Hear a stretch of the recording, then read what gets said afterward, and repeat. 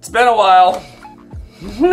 Recently, I went on a little adventure, a little bit of traveling. My voice might be a little raspy because I have been using it. I've been doing a lot of that, talking stuff. Okay, but yeah, so I went out to LA, I met with a whole bunch of friends, I went to a premiere, all kinds of stuff, just so much stuff has been happening, and everything before that, just work. Also, I cut my hair, I guess. Maybe I haven't made a video since then. Haircut, this was like 2 weeks ago. It's been a while. I went on a little adventure and I kind of realized some pretty cool things. Basically, something happened for me this time that doesn't normally happen, just in the process of traveling versus actually like what happened on the trip, right? So, I typically try to travel with cologne, but I'm not able to travel with cologne. Does this make sense? Because like, I buy a big bottle of it, right? Just when I find a cologne that I like, I'm like, oh cool, I'm gonna buy this giant 42-gallon jug. This, but like even bigger than this. I usually buy bigger bottles than this, and you can't really travel with that, right? And also, you gotta be really nitpicky and pick the cologne you want, and then focus that cologne with 22 gallons. But this time I traveled with this little thing right here, which is ScentBird. And like, I'm not sure if you've heard of ScentBird before, but basically, it's not lipstick. Let's just say that, guys. Look. You see the spray thing? Is that how these beauty gurus do this thing? I don't know. You know, this isn't makeup. But basically, like, it definitely makes traveling a lot easier because, yeah, this little container right here versus something 2 times the size of this. Like, it's a little bitty vial. So pretty cool little device right here. So ScentBird allows you to kind of sample, I don't know, 450 plus something different colognes and perfumes and everything. So yeah, there's a little bit for everybody. So I decided to do John Varvatos, and it smells really good. It smells delicious. My goodness.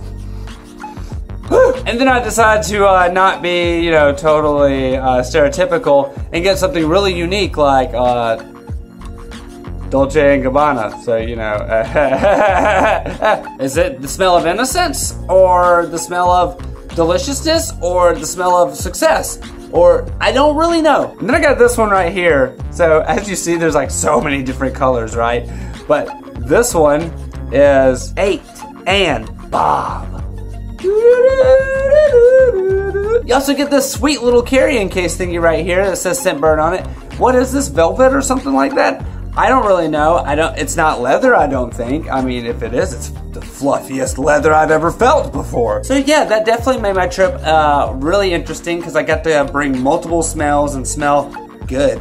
You can basically trust ScentBird for like $15 a month or so, but also have a coupon code you can use to get 30% off your first month. So super cheap. That stuff that I just showed you, you could smell like me. You want to smell like me? I guess you could smell like me if you wanna, and I'll put the links below because, you know, that's cool. And also I wanted to say, hey, ScentBird, thanks for sending me those bottles. They were nice. Now my fingers smell good too. Cool. I mean, guys, I'm just saying. I'm just super saying.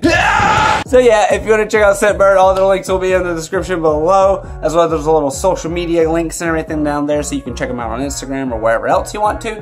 And cool, yeah, thank you. Moving on. So this adventure I went on, this little I went on an adventure, and while I was on the plane, I'm talking to this guy, and he's like, oh yeah, like, you know, I've been awake for a long time.